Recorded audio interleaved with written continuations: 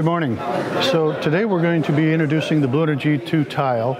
The part number for that is going to be the STEVAL-BCN002V1. This is a new product being released, an eval kit being released today at ST DevCon. And I'm going to go through some of the features for you to give you an idea of what it can do and what you can use it for. So if we take a look at the features, it's a 25mm diameter board with all the different sensors that ST offers. We've broken it up into connectivity, inertial and environmental, and proximity, as well as microphone sensing. So we have all these different sensors built onto the device itself. The main heart of the device is the BlueNRG-2 Cortex-M0 microcontroller and BLE radio. This is running at 32 megahertz with 256K of flash, and it allows the whole system to operate, and it runs all of the different sensor algorithms that are running on the module itself. If we go around the circle here, we have the BLE antenna, we have the MP34DTO5A microphone, the HTS221 pressure sensor, the VL53L1 proximity sensor, the LIS2MDL magnetometer, the LSM6DS0 accelerometer and gyro combo, and lastly, the LPS22HH ambient pressure sensor. So all of these sensors are running on the application space that's running inside the BlueNRG-2 and the 256K of flash. The BlueNRG-2 also has 24K of RAM to run the application. What we have is coming in a kit that looks like this. It comes with a coin and a daughter card, and I'll step through that in a minute on how that attaches. If we take the coin, it runs on a CR2032 battery. As we plug it in, it will connect with our system. This is the BlueNRG app that's running on either Android or iOS.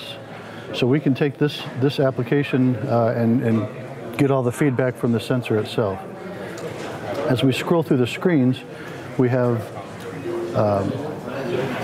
this is our 3-axis accelerometer, gyro, magnetometer, ST sensor fusion algorithm running on the device itself.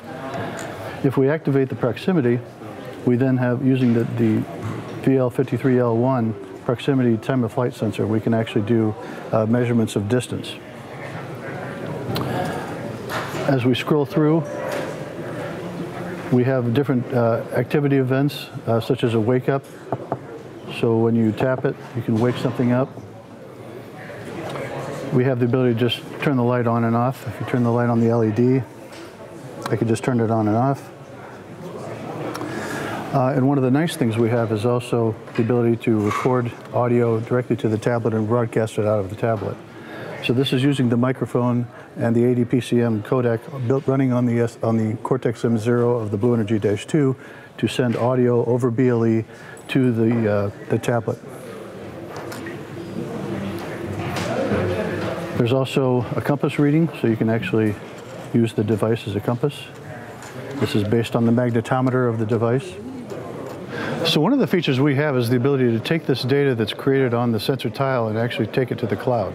In this case, what I'm going to show you is on the BlueMS app, we'll scroll here to the IBM Watson. We have IBM, Watson, Microsoft Azure, and Amazon AWS capabilities. In this particular case, we have enabled the IBM Watson capabilities. So what we can do is we can take the sensor data. In this case, what we'll do is we'll pick the temperature, humidity, and pressure data, and then we're going to actually activate that and send it to the cloud. So in the BlueMS app, all of this is built in, so you can just easily visualize this all in the entire app. So when I push the view that visualize the cloud data, this data is now being sent from the sensor to the tablet up to the IBM Watson cloud, and then it's being visualized back on this website.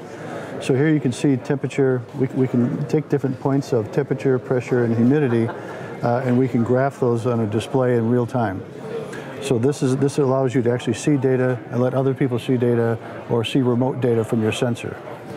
You can see the tile board actually on its motherboard here. So this is how you can actually take the device, reprogram it. It's obviously very small and not easy to connect to. So we've created a motherboard situation where you can plug the board in and be able to program it with the STM32 dev tools. This is the STM32 Nucleo system. This is the small board that fits along with these devices. So there's lots of different usage modes where you can use the device You can use just the navigator and programmer. You can use it as with any of the IDE tools. We can use it with the STV-Link 2, which is not shown here, but this is the actual ST-Link tool that you would use to compile with and connect to the board. And we also have the Nucleo ST-Link built in here. So for more information, you can go to www.st.com and search for Blue Tile, or you can also search for the part number STEVAL-BCN002V1. Thank you.